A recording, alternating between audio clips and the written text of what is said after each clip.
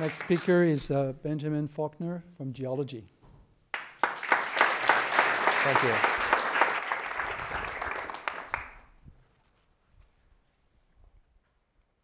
I'm not sure why my parents sat me down in front of Jurassic Park at age 2, but it really did a number on me. I spent the majority of my time from preschool to about 6th grade, crouched over like this, waiting to pounce on a herd of unsuspecting plant eaters. And speaking of plant eaters, the narrators of dinosaur documentaries would often say, "In this ancient community thrived many types of herbivores, hunted by a few carnivores." Which makes sense, because plants have been around for over 400 million years. They're found just about everywhere, and they can't run away. If we look at reptiles today, however, there's a profound and surprising lack of plant eaters. Fewer than 3% of lizards and no snake species get the majority of their food from green plant material. This is strange, especially considering the storied history of reptile plant eaters from long ago. This includes dinosaurs, of course, but there were also great grazing tortoises and even leaf-munching crocodiles. So, what changed? To explain why modern reptiles tend to skip their vegetables, it helps you identify who could eat plants in the past and the features in their bones that give that away. The good news is, animal bodies are fundamentally shaped by the foods they are adapted to eat. I'm currently testing the idea that plant-eating reptiles will have wider or deeper hips than their meat-eating cousins, allowing the space they need to hold the big guts necessary to burn through tough leaves. By establishing my methods with living reptiles like iguanas, I have an opportunity to check if I'm on the right track before applying them to fossil animals whose habits I cannot observe directly. You might be thinking, whoa, this seems like a lot of extra work to do for something that should be pretty obvious. If it had sharp teeth, it was a meat eater. If it had flat teeth, it was a plant eater. Identification done. Well, the trouble is, many ancient reptiles, like this beaked dinosaur, didn't have any teeth. So by looking for patterns across the entire body, rather than just the head, I hope to more accurately determine the diets of animals like these that have long been mysterious. This will allow me to reconstruct the appearance and the disappearance of plant-eating abilities in reptiles throughout time. With around 20% of reptile species today threatened with extinction, paleontology research like this has direct applications towards the future of conservation. The fossil record gives us deeper perspective to know how life responds to changes and challenges, including those related to diet and food availability.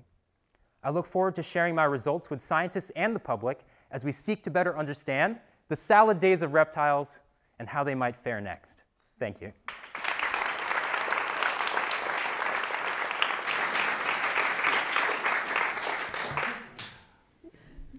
I'm sure you can relate to these questions based on what you said just now. What is it about dinosaurs that fascinates kids? Do you have some insight? That's the age-old question. Yeah. But I think to me it's because they encapsulate something that requires imagination and something that's real.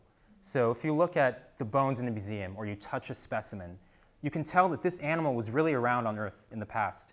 But then to imagine it in motion is always an act of creation because they're not going to move on their own. So that's why I think science media like movies, books, and shows really inspire a lot of people to be into science because it takes something that you can really see and touch that's present, and then you can animate it. And I think that that's really neat and what captivates kids and why I was so baffled when Pokemon craze happened when I was in school, because I'm like, wait, that's cool, but like they weren't real.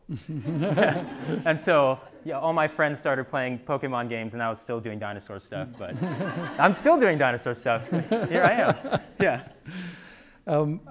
Related to that question about kids' interest in dinosaurs, you've shared that you love doing science outreach. Yeah. So have you been able to keep up with that? I know it's difficult with being a grad student, but... Yeah, I'm doing my best. I used to work in museums, and I loved being able to talk to people every day about science, but then I wanted to do some of my own. So now that I'm in grad school, I have a podcast called Real Beasts, R-E-E-L, Beasts, which is about prehistoric animals and how they appear in film.